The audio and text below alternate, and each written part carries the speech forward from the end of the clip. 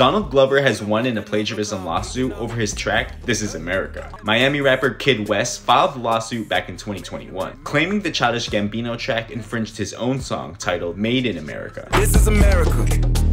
Don't catch you slipping now. Don't catch you slipping now.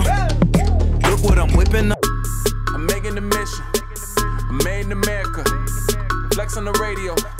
It made me a terrorist. The suit was dismissed, with the court ruling in part that West's flow and themes from the song weren't original enough to be copyrighted, and that the content of the choruses isn't substantially similar. Do you think they sound alike?